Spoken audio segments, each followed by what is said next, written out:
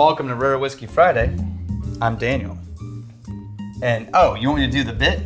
Welcome to Rare Whiskey Friday. We're gonna go through and sample a few whiskeys. Some might be large stories, most are not. God, it's been too long. More likely to be craft without a large amount of distribution. If you should be so lucky as to live in an area where you can get your hands on one of these bottles, you're welcome for the review, and thank you to the magnificent bastard who sent it in. I've been letting you do it this whole time. I lost the middle section. You know who would have crushed it? Brianna. No, she totally wouldn't. She would not. She'd be like, welcome to Rare Whiskey Friday. Oh, by the way, you know who, I'm going to say this because it's going to ruin it, you know. Yeah. You know who Dad says Brianna is? Or Brianna?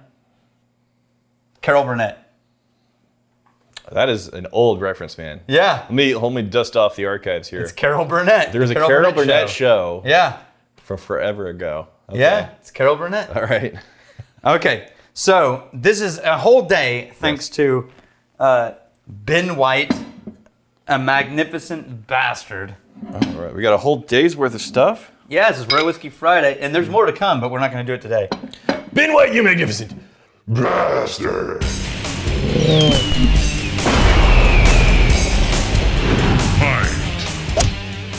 This is all McMenamins, which is the brand in Portland area in Washington, where they basically go around to towns, like all the main towns and places in Oregon. They buy up any cool bars and turn them into McMenamins bars. McMenamins. And they all have different names and different vibes, and they sort of embrace whatever was local or historical in that area. Yeah. There's a separation in Portland of people who think McMenamins are the devil, right, and the people who are like, McMenamins is cool. Okay. I think McMenamins is cool. I think they do a great job. It sounds like a halfway stop between like something super local and Chili's.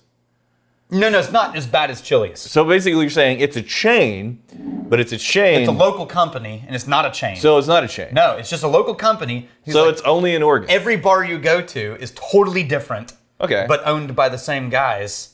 Huh. And they embrace the local unique. Well, then my what's the problem? favorite one is the one they have in Bend that I can't remember. Although the one in Portland, they took over a movie theater complex and converted it into an entire entertainment area. That'd be cool. With bars and a theater and restaurants. And like you just walk in like it's the mall. Yeah. And roam around. Or no, it was a school. That's what it was. No, it was a school. Movie theater would be better. It was. Maybe I've done that too, but I'm thinking of the school. It was like an element. It was like an elementary or a junior high. It's fun to say. McMenamins. And they converted all the different parts of the school into restaurants and bars and things like that. This one is Edgefield Distillery. McMenamins. This is Edgefield Hogshead whiskey, pot still malt barley. This is a single malt. Yep. Right? And 46%. Yeah. Now this is Troutdale, Oregon. 1998 they started doing stuff there. You know what I got a little dose of? Welch's Grape. Oh, that's weird, but yeah, you're right. Yeah. Plus butterscotch. Welch's Grape Juice. That's weird. It's not strong, but it's there. Yeah, it's like right in the middle.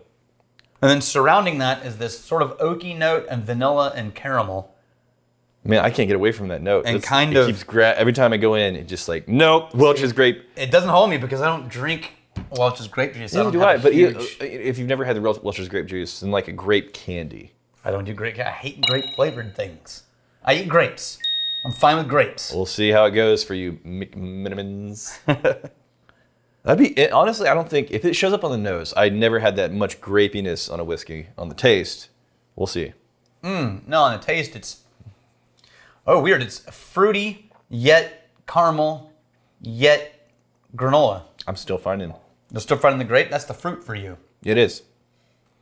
It's like a grape candy. I'm not hating it. It does feel at odds with the rest of the notes, though.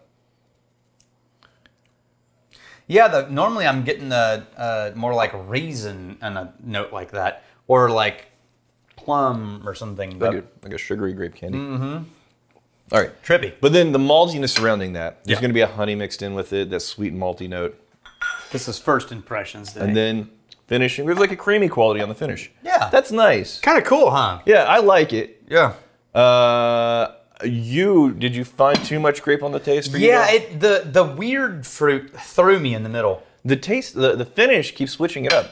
Because now there's like a pastry quality. I wonder, no, that I like. Yeah. I'm getting this buttered pastry at the finish, mixed with a little bit of woody tannin note. McMenamins. That I'm fine with, but I think if I came to this not having had what we had before this, I probably wouldn't find the same fruit note. Okay. So I'm probably being directed by that last thing we had. All right, set that one aside. We're going to shift to a white whiskey that I really wanted to try. Can we compare? This is their CPR, and there's no comparison. This is their CPR distillery, and this is their what they call White Owl. Man, that cork is really in there. You need an adult? No, it's just grippy. All right, this is a wheat-based from the Cornelius Pass Roadhouse Distillery. Wheat and barley. What's the proof on it? Woo, that is newmake-y strong. 49.3% alcohol, 98.6 proof, almost 50. Very newmakey, but it's not bad newmake. Oh, there is a hard candy, like a lollipop note, like you get at the dentist. Almost like a lemon. The yellow ones. Lemon sucker. That's bizarre. Yeah, sucker. It is sucker. It's a lemon with a little loop handle. Yeah. And you put it on your finger and you spin it around. Yeah. And if it was too sloppy, you'd fling some of that syrupy spit on the back, the back of your mom's car seat. Really? And then you try and wipe it off and didn't wipe off, and then it's like really sticky the rest of the year. I don't remember that at all. Oh, okay. It's very agricultural. Like, this is very farm grain, dusty. Yeah, but it doesn't get so heavy. With that, it maintains like this sweet accessibility with those notes. Yeah. No, this is a well-cut whiskey. There's no faults or off notes or weird. This is like prime, perfect heart-cut new make. They're using an alembic still, which is like a brandy type thing. Halfway through, this bit of an herbal note shows up. That's what. So it starts with that sweetness and then goes into the herbal. I would love to see that aged, man, as a wheat whiskey. Yeah. There's something on the base of that. On the palate? Something. It's not soapy. It's not paper. No. But there's a not sweet thing on the bottom end of that. Yeah. That's a well-cut whiskey. I mean, if I was putting out that new make, I would be excited to put it into barrels and see what happened. Yeah. It's not quite fruity enough for what I like in a new make. Even our bourbon new make stuff is a little more fruit heavy, but it's good. And there's a sugar sweetness on that taste. It almost tastes like there's so much sweetness on the top end that there is sugar added, but there's not. It's just cuts. Dude. We can get an adult. Yeah, we might need one. I'm trying to wipe the hand grease off of it. There we go. How often do you grease? And that was a combination with the sticker. How often do you grease your hands? Every 45 minutes. Yeah. I don't like dry fingers. Like, is it like an oil of Olay situation? Yeah. Do you go? In essential oils. Now that's the lotion, guys. This is oil, not lotion. It's a different thing. No, that's lotion. This Olay. Oil. Olay. Olay. Okay, so these guys do a thing called Devil's Bit every year, and they release like a special edition 200 milliliter bottle. This one is rye and malted barley, 7 years old. Okay, so that rye note is not surprising. I get a little bit of a licorice on the nose. Yep, licorice and honey. So you get licorice, and you know what? It's a honeyed tea. It's like licorice. You said licorice, and now it's ruined it for me. I hate licorice. Licorice and honeyed tea. It is. Licorice and honey tea. You got some tea, and you put some honey in it. Even a little lemon. And then you stir it with some licorice. There's a lot of licorice in that rye. Oh, I like the taste. Oh, yeah. Oh. Ooh. Don't like the nose. Do like the palate. Much more baking spices. Like a bready cinnamon, almost a nutmeg. Yeah. All the baking is there. This is a St. Pat's release. I like for that. them. Yeah. Hence the Devil's Bit. I like the taste better than the nose. It's a little at 46%. I think my sense is this wants to give a bit more that the proof is allowing it to give. Because 46, it's not a super, super low proof. But yeah, on the flavors, like, wow, there's some interesting stuff going on there. But I think it wants to give me a bit more because there's still this general, a slight wateriness. There's don't get me wrong, there's a lot there. There's a slight wateriness. Makes me think it wants to give some more. Go back to the malt. After everything we've been drinking, that malt is softer and more approachable. This is hands down my favorite of the lineup so far. McMenamins. McMenamins. All right, we're gonna try something to finish. Yeah, the McMenamins. The McMenamins, though. They're doing good products. McMenamins. All right, so this is a flavored whiskey. Oh, okay. Called Aval Pota. It's apple flavored whiskey. Now, I hate apple flavored things, so I'm not totally looking forward to it. I think somebody's keeping up with the list of the things Daniel hates. Yeah. I like apples. At a certain I point, like apple pie. At a certain point, it becomes easier just to keep a short list of the things you like. Yeah. And just forget about. Just assume he hates everything. That's accurate. Ever, and then here's a handful of things that he likes. I don't like apple juice though. That's gross. The boys, every time we stop somewhere to get drinks on the drive, they always get apple juice. Yeah. And every time I'm like, I'll crack a window. Really? Yeah, it bothers me.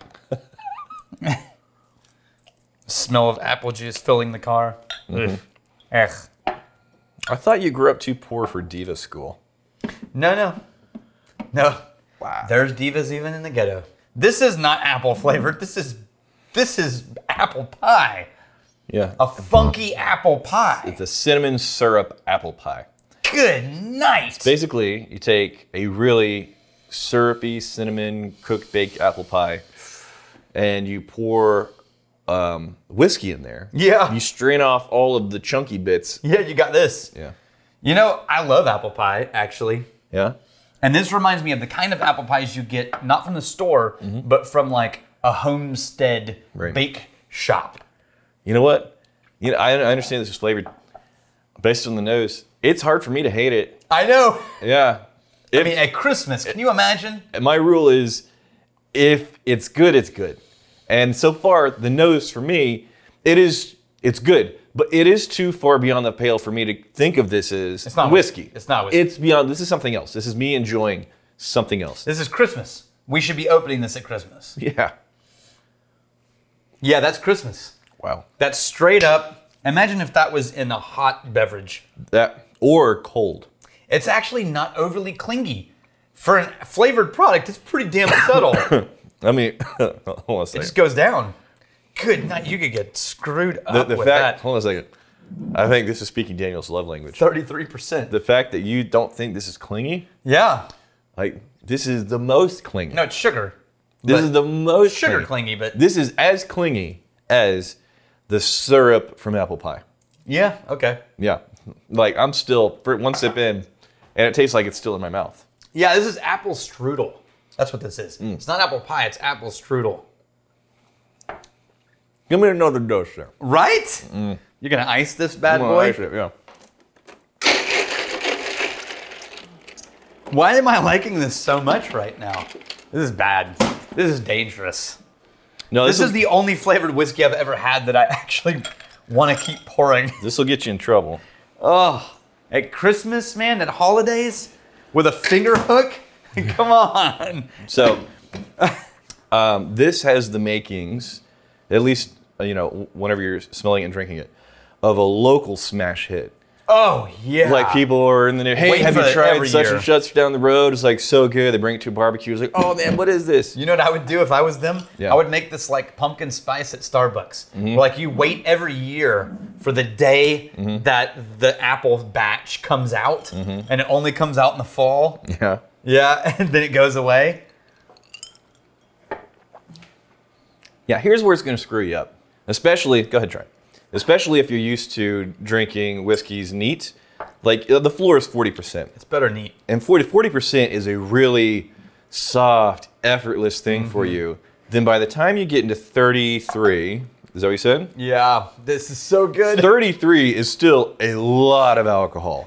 But the speed and ferociousness that you could drink this Oh, with. like you could guzzle that Right. like a juice box. Right, this isn't necessarily a good thing.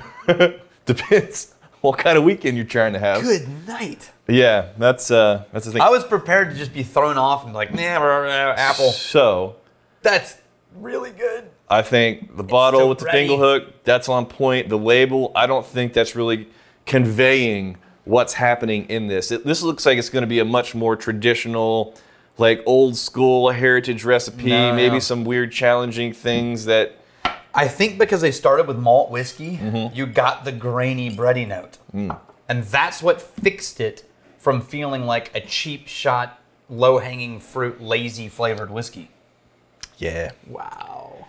Yeah. I gotta stop drinking this. I got a work day to do. And this is not helping. I at least need to, I put the ice in and everything. Yeah. I at least need to finish this. night. Here's to fighting, stealing, and drinking. If you fight me, I fight for a friend. Steal, but you steal your liver's heart. And if you drink, may you drink with us.